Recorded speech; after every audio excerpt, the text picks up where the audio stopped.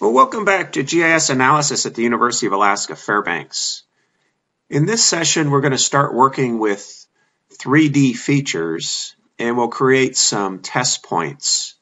So I have a test geo database, and we'll use Create FishNet, and we'll make our squares 10 by 10, and we'll have 4 squares. Create polygons, but we'll also create label points. And then just OK to execute our Create FishNet.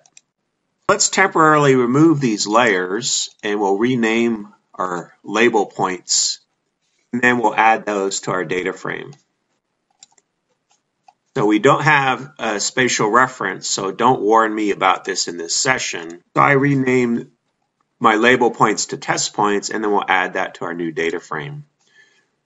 And our points don't have a spatial reference, but we could, in our data frame properties, specify the map units in meters and our display units in meters. So let's assume everything's in meters in this example. And we'll add a field to our point attribute table for elevation or depth.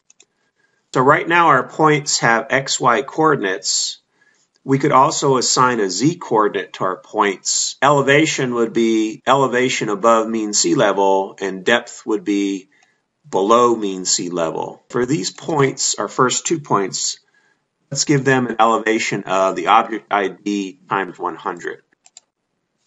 And for these other points, let's give them an elevation of object ID times negative 100.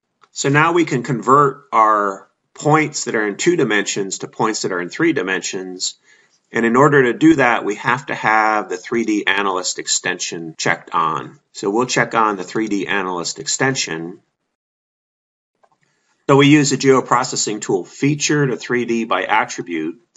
We'll output to a new point feature class, and I named it test points XYZ. And then we specify which field in our table has the elevation or depth information.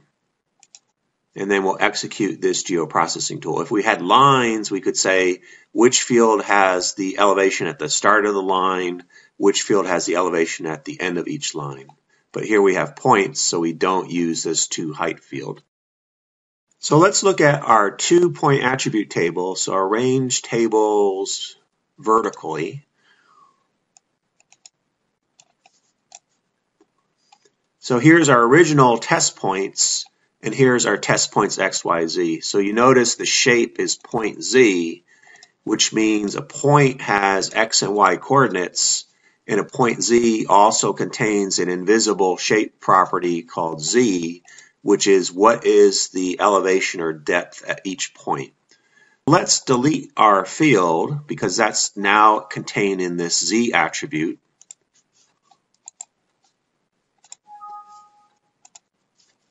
And let's remove our original 2D points. We can visualize our test points in an ArcGIS ArcScene. So if you go to ArcGIS, so all programs ArcGIS, so that was all programs ArcGIS. So all programs ArcGIS and then ArcScene. Then what we could do is we could add our 3D points into ArcScene and visualize them in 3 dimensions. We'll add our data, which is our test database, and it's our 3D points. And then under Scene Layers, if you go to Scene Properties, calculate the vertical exaggeration. And let's make it a little greater than that. Let's make it 0.1. So here are our 3D points. So zoom to layer, and we can zoom in or out using the scroll bar. Here are our 3D points. So let's make them a little bigger. So sea level is about here. Remember, we had 2 points that were above sea level, and we had 2 points that were below sea level. And then in ArcScene, you can visualize these points in any direction, so you can twist them around. But basically right now we have these points and they're in 3 dimensions. So then we'll exit out of ArcScene. And let's make a layer for our points. Let's make one layer this point and the next layer this point. Actually, the third point. Use a definition query. So let's copy and paste, and then we'll do a definition query. Is the object ID equal to 1? So let's call that point 1. And then is the object ID equal to point 3? So is object ID equal to 3? And then we'll name this point 3. And then let's just give it a different color. So one will be green and one will be blue.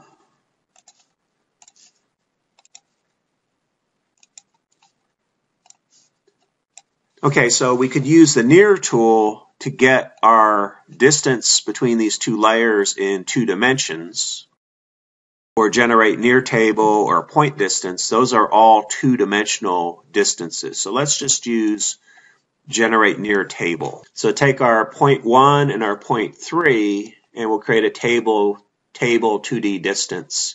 Find the closest feature. And then if we look at that table, the distance as expected is 10. And we could double check that using the measure tool. So what's the distance from point 1 to point 2? It's 10 meters. But these points also contain the z factor. So we could also use a tool in the 3D Analyst toolbox to get the distance between these 2 points in 3 dimensions, taking into account what is the elevation or depth of each point. So that geoprocessing tool is near 3D, and it will transfer that distance to our point 1 layer. For every point in this layer, find the closest point in this layer and calculate the distance in 3 dimensions. Distance in 3 dimensions is not 100 meters, it's 400 meters. Let's use the delete field tool, and we'll delete all the fields in our test points X, Y, Z. So select all and delete them. And then if we open up the attribute table, we've got for every point Z, we might want to expose what is the X and Y coordinate of our shape. We might also want to expose what is the Z coordinate of our point. So we could do add XY. That exposes from our point Z shape the X coordinate, the Y coordinate, and the Z coordinate. The other thing we might want to do is we want to know what is the height or depth of every point. So for that, we could use the geoprocessing tool, add Z information. Now, if we look at our table, we just have the shape, extract the Z property from our shape. And then that extracts just the Z property, not the X and Y coordinate. Okay, so in the next video session, we'll cover lines in 3 dimensions.